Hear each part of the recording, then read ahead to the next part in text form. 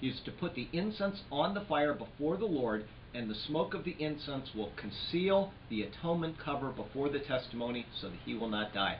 God is so holy that even the high priest was not allowed to look at the atonement cover of the Ark of the Covenant. He had to put incense into this thing, and it would obscure his vision, so he couldn't look directly at the holiness of God who dwelt between the cherubim on the above the mercy seat. Okay, it's very important to understand how holy God is, and if it wasn't for Jesus, none of us would have a relationship with God. Okay, going on, Leviticus 16. He is to take some of the bull's blood, the one he sacrificed for his own personal sins, and with his finger sprinkle it on the front of the atonement cover. Then he shall sprinkle some of it with his finger 7 times before the atonement cover. He shall then slaughter the goat for the sin offering for the people, and take its blood behind the curtain, and do with it as he did with the bull's blood. He shall sprinkle it on the atonement cover and in front of it. Now the 7 times of him sprinkling that blood is a picture of the 7 times that Christ bled in the Bible. The first was his circumcision. The second was the weeping in the Garden of Gethsemane. The third is when they pulled out his beard, and then the stripes on his back, the crown of thorns on his head, the nails that he was given, and then when they pierced him in his side. He bled 7 times in Scripture, and those 7 sprinklings of the blood were a picture of that. And each one of those sprinklings, which we could get into great depth on it, has a significance for you and I. Can't get into it, it'd take us hours, but I just want you to understand that it is a wonderful picture of the shed blood of Jesus Christ that this priest was doing each year. Okay, I'm going to go back to Leviticus 16 now, and it says, when Aaron has finished making atonement for the most holy place, the tent of meeting and the altar, he shall bring forward the live goat. He is to lay both hands on the head of the live goat and confess over it all the wickedness and rebellion of the Israelites, all their sins, and put them on the goat's head. He shall send the goat away into the desert in the care of a man appointed for the task. The goat will carry on itself all their sins to a solitary place, and the man shall release it in the desert. Well, the people back then asked for Barabbas to be returned to them. The sin was carried back to them. All right, and what does it say here in Matthew 23? It says, and so upon you will come all the righteous blood that has been shed on the earth, from the blood of righteous Abel to the blood of Zechariah, son of Berechiah, whom you murdered between the temple and the altar. I tell you the truth, all this will come upon this generation. They rejected him, and their guilt, the scapegoat, was returned to them, and they carried their own guilt away into the wilderness for these past 2,000 years. All right? That's the way I read these passages. Next, it says in Exodus 26, make a curtain of blue, purple, and scarlet yarn, and finely twisted linen, with cherubim worked into it by a skilled craftsman. Hang it with gold hooks on 4 posts of acacia wood, overlaid with gold and standing on 4 silver bases.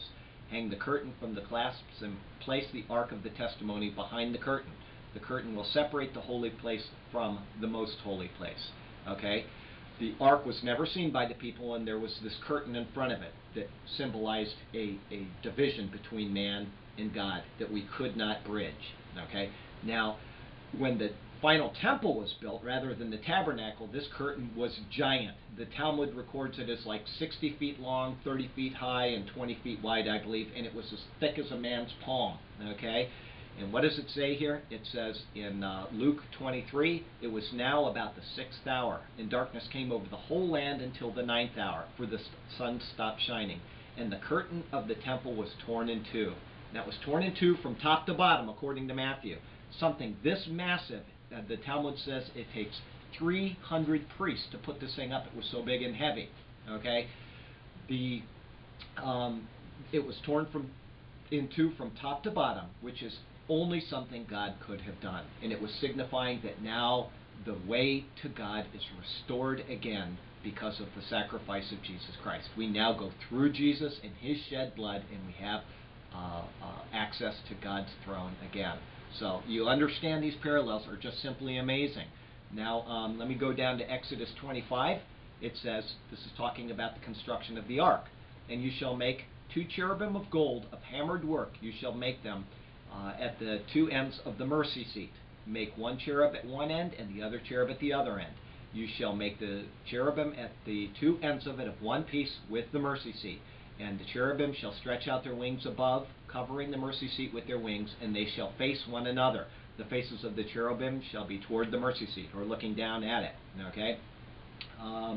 Where was I? You shall put the mercy seat on top of the ark, and in the ark you shall put the testimony that I will give you, and there I will meet with you, and I will speak with you from above the mercy seat, from between the two cherubim which are on the ark of the testimony, about which everything which I will give you in commandment to the children of Israel.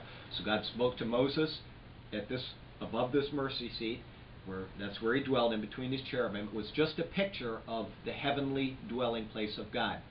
The term mercy seat in the Greek, and also in the ancient Greek translation of the Old Testament, is the word hilasterion. It means literally the mercy seat.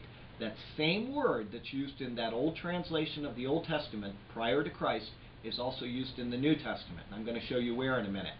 But before I tell you about that, I want to show you a parallel. We've seen the description of the Ark of the Covenant. What did it say in John 20 after Christ was resurrected? It says, Mary stood outside the tomb, where Jesus was laying, outside the tomb crying. As she wept, she bent over to look into the tomb and saw two angels in white sitting where Jesus' body had been, one at the head and the other at the foot. So you see what's going on here. Jesus himself is the spot where the mercy is given. The law was kept in the Ark of the Covenant, and that's because the law is so perfect that we cannot fulfill it. And so each year they asked for mercy by shedding blood on it, and the blood covered the mercy seat, and God looked and he saw that something had died in sacrifice or substitute for their sins. But it only prefigured the work of Christ, who had to die, fulfilling the law in our place, and then shedding his blood so that we could have restored relationship with God. Those two angels at the end of it where he was laying were a picture of the mercy seat of God on the Ark of the Covenant. All right, let me read you some things from the New Testament to confirm what I just said. God presented him as a sacrifice of atonement through faith in his blood. That's the word hilasterion that I mentioned again a while ago. It's a propitiation or a mercy seat. So Jesus Christ literally is that propitiation. Let me take you back for a second to the veil. Remember, it says that the veil was rent in two. That's a picture of Jesus. The Bible says that in the book of Hebrews that the veil was torn. The veil is his body. Everything about this Old Testament symbolism points to Christ. It all points to Christ. Here's another one. It says we have this hope as an anchor for the soul, firm and secure. It enters the inner sanctuary behind the curtain where Jesus, who went before us, has entered on our behalf. Jesus went behind the curtain. All right?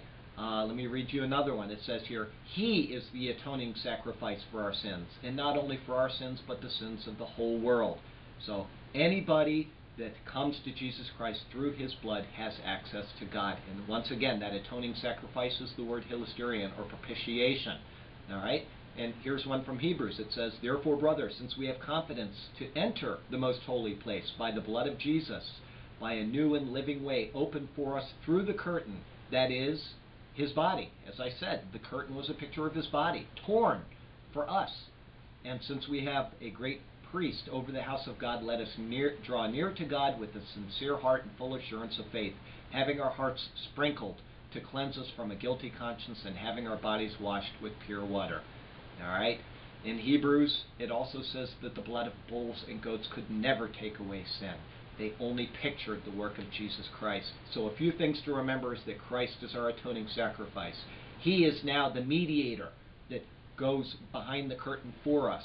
But he's the curtain, and the curtain is torn in his body. So we have access to God through him and by him and behind him, and everything is about Jesus Christ.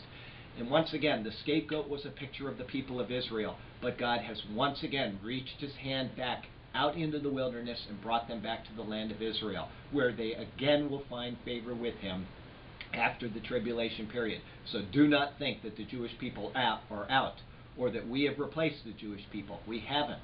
Those that have come to Christ through faith are part of the covenant of the believers, but those who haven't will go through the tribulation and will be, they'll be redeemed by Christ at the end of the tribulation. He will come back to his people.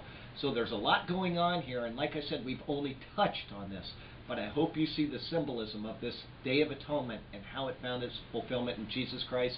He is our atoning sacrifice, and glory to God for that, because now we have access to the Father because of Him.